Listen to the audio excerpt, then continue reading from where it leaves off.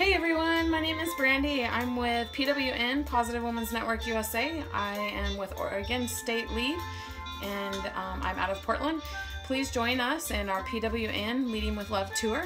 Today I am going to show you a banana smoothie that I make often for my husband. It's one of his favorites, and there's many different ways you can make it, but I'm going to show you my version today.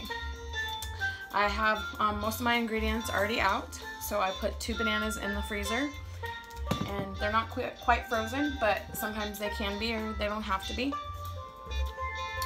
I add some ice. It's okay if you have the water as well.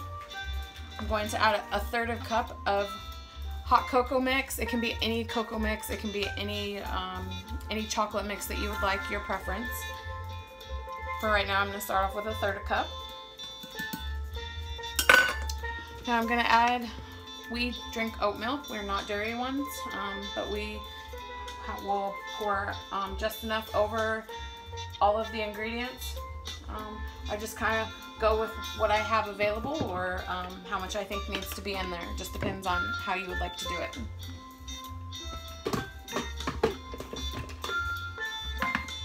Now it's going to be loud.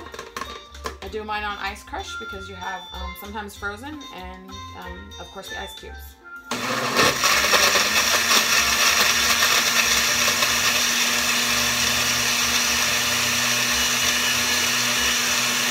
can blend it for as long as you like, or as short as you like, depending if you like ice cubes or not.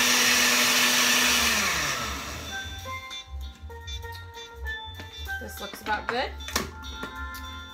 And it usually fills up about one of these jars. My husband usually takes this for work. And I am just about right on that.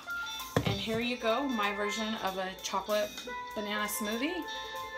And there's more ingredients you can add. You can add whey protein. You can add more bananas if you'd like. You can add less chocolate. It just depends on your preference. You can use whatever dairy, milk, whatever your preference is. And it's always very delicious. Thank you so much, and please continue to join us in our PWN Leading with Love tour.